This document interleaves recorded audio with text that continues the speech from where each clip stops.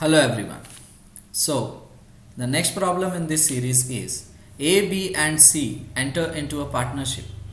A contributes 1/3 of the whole capital while B contributes as much as A and C together of the profit, and at the end of the year rupees 84,000 is the profit. So how much would each receive? So options given are 24,000, 20,000, 40,000, 28, 42, 14,000, 28, 42, 10,000, 28, 14, 42,000. So to begin with the solution, first let us say let T be the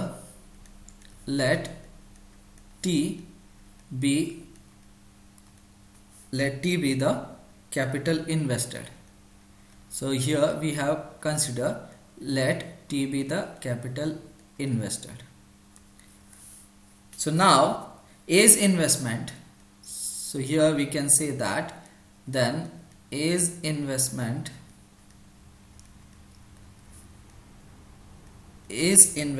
is equal to 1/3 of T, because we have been given that 1/3 of the whole capital of A of the total, and B's investment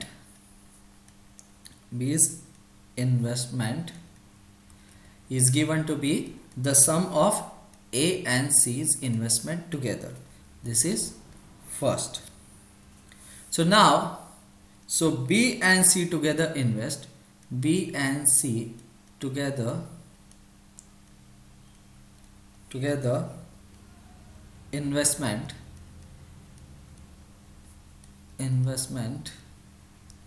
is equal to 2/3 of T.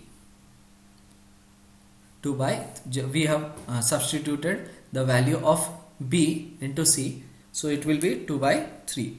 Here we will write the reason for it. Since A's investment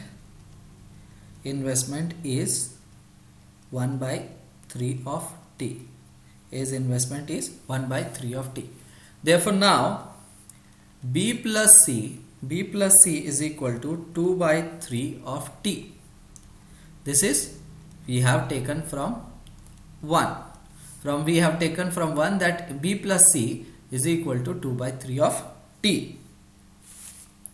So solving above, here we can write solving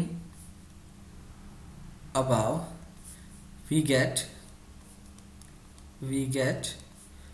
B is equal to T/2, C is equal to 1/6 T. So we have solved this and we have derived B and C's value. Now we can say that ratio of investments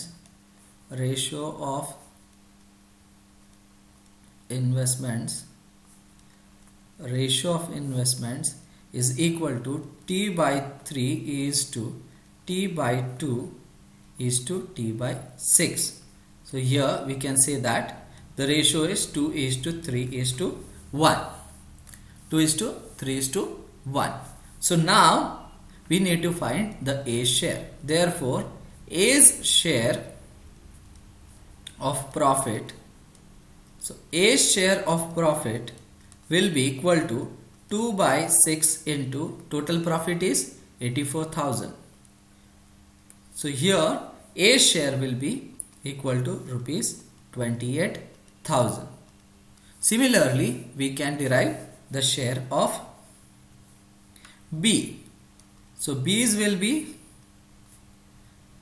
3/6 into 84,000, which will be equal to 42,000, and similarly C will be equal to 14,000. Therefore 28,000, 42,000 and 14,000, that is option B is the solution for the given problem. Thank you.